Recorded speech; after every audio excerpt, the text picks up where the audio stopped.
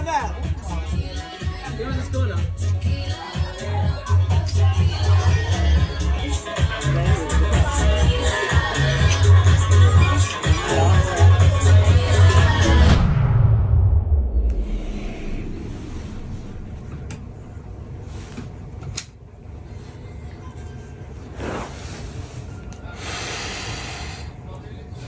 I am completely dead today.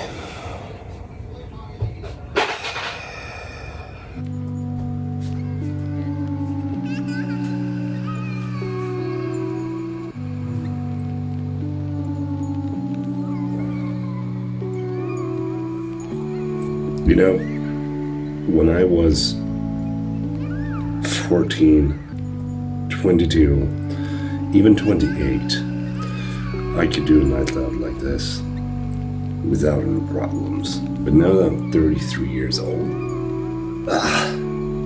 it is rough. Don't drink.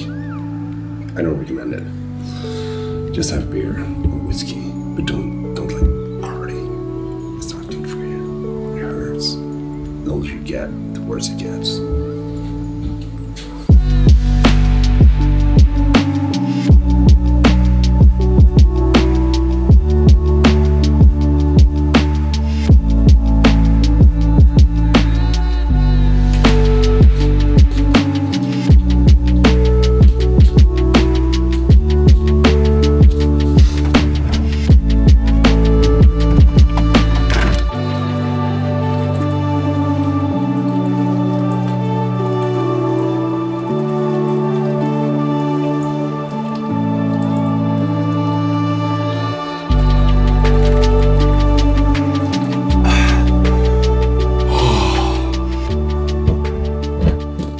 Currently editing yesterday's vlog. I don't think today will be that interesting though when I think about it. And this is one of the struggles that I usually have when it comes to vlogging and when it comes to making videos, is that I don't know what the video is going to be about. I just document what I think might be interesting or something that I can have to cut together bits and pieces in the video. Okay, vlog is done. I want to discuss a little bit about this entire vlog situation or cinematic stuff, because the more that I do these vlogs, the more I enjoy the craftsmanship of editing and filmmaking and trying to think of what to shoot and when to shoot it and why to shoot it. When I started making vlogs or videos in general, everything that I thought to capture when I was at a place or wanted to make a vlog was to shoot an epic B-roll sequence or make the sequence look as cool as I possibly could. And one of the greatest things about doing that was that I learned so much. But when you're watching bad videos, they get stale and they feel boring, because there's like me talking about what to shoot and then showing you that for 1 minute and then talking about what to shoot again. I know that a lot of people feel the pressure of having to get the most cinematic things when they're out traveling instead of actually just recording and documenting what is going on. And in my opinion, the trend of doing cinematic travel videos is gone. And when I'm saying gone, I don't mean that it's entirely going to disappear. There's still some fantastic creators that are doing insanely good travel videos. But if you are a creator in a position where you want to start making videos, then it's going to be very hard for you to grow an audience just by making travel videos, especially if you don't put yourself in the center of those. But the thing that I hear the most from people that are commenting on my videos and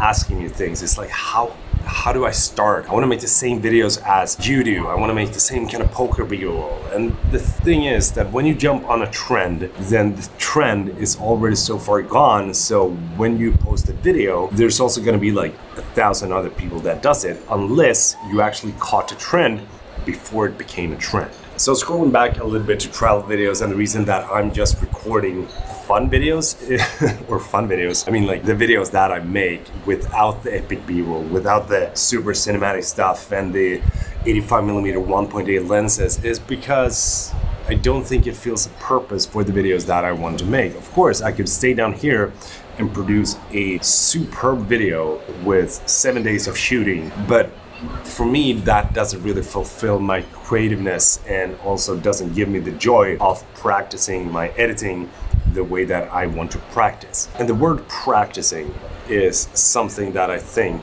should be in your vocabulary every single day when you're making stuff. Doesn't matter if it's videos or whatever it is. Practice. Just practice, be consistent.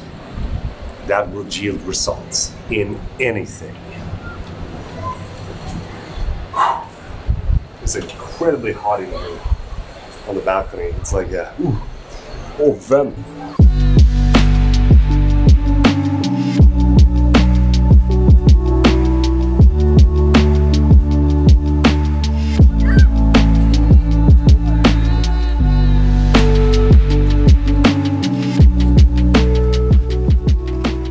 Clock is currently 17:45 and I haven't had anything else but breakfast today.